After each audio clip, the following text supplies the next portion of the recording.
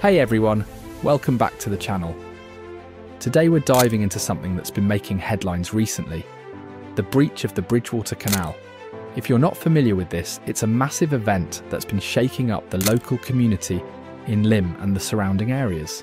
Let's break it all down and explore what caused the breach, the impact it's having, and what it means for the future of this historic canal. So let's start with what actually happened. On January 2nd, 2025, the Bridgewater Canal suffered a significant breach near Lymm, located in Cheshire. This isn't just a small crack in the system. It's a full-on collapse that's left many wondering how this could happen. The breach was triggered by a combination of factors, including severe rainfall that has been hammering the region over the past few weeks. Experts are saying that this level of rainfall is unprecedented for the area, leading to an overload of water in the canal system. The canal itself, which stretches over 60 miles and was originally constructed in the 18th century, wasn't built to handle such extreme weather events. As the water level surged, it ultimately caused the embankment to give way, creating a huge gap in the canal wall. So now we're going to look at the impact of the breach. Now you might be wondering, what does this mean for the local community and the canal? Well, the breach is causing major disruptions. The flow of water from the canal has started to flood surrounding areas, including nearby roads, fields, and even sewage treatment works, which were overwhelmed. In fact, some of the local sewage systems are now at risk of contamination, making it a public health concern for those living nearby. One of the most immediate effects has been on local businesses and infrastructure. The canal plays a vital role in transporting goods and serving as a major leisure route for boating enthusiasts. So with this section of the canal out of action, it's creating significant delays for both commercial and recreational users. But that's not all. The environmental impact of this breach is also worrying. The canal's ecosystem, which has been home to a variety of wildlife for decades, is now in jeopardy. The loss of water and the potential contamination from the sewage could lead to devastating effects on local wildlife, including fish, birds, and plant life. Additionally, the breach has affected the local infrastructure, like railways. Some train lines in the area were flooded as well, causing further delays and disruptions. The widespread flooding has been unlike anything seen in the region for years. So now let's see why it actually happened. So why did this happen in the first place?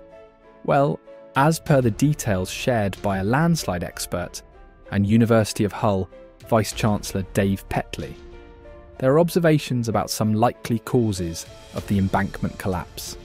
As per his findings in general, possible explanations include a slope failure of the embankment, seepage through the structure, leading to piping failure or overtopping, perhaps because the structures controlling the water level were not effective. It is going to be important to understand what happened at this site, as it could have implications for other sections of the canal. He also observed that the sides of the canal around the breach also failed. These smaller landslides are mainly rotational failures of the inner faces of the embankment, driven by rapid drawdown of the water level. They can also be seen in the drone footage. These failures will make the remediation of the main embankment failure more challenging. The breach highlights the vulnerability of many older infrastructure systems in the face of modern climate challenges. So now the question is, what's being done to handle the situation? Thankfully, the authorities have been quick to respond. Canal and River Trust, along with local authorities, are already on the ground, assessing the damage and starting work on repairs. Engineers are focused on reinforcing the canal walls and ensuring that the breach is sealed safely. They're also working closely with environmental agencies to monitor any potential contamination and take corrective measures.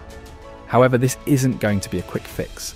Experts are estimating that it could take weeks or even months to fully repair the breach and get the canal back to normal. In the meantime, it's essential for everyone in the affected areas to stay alert, follow any safety guidelines, and keep track of the updates from local authorities. So, what's the future of the Bridgewater Canal after this breach? Well, this incident is likely to prompt a major review of the canal's infrastructure. Expect to see more sustainable, resilient solutions in the future, ensuring that this kind of event doesn't become a regular occurrence. The breach of the Bridgewater Canal is a wake-up call about the fragility of our infrastructure in the face of climate change. It's a stark reminder that even the most well-known and historic systems aren't immune to the changing weather patterns we're seeing around the world. If you're in the affected areas, stay safe, stay informed, and stay tuned to local updates. But before you go, make sure to hit subscribe and hit like button.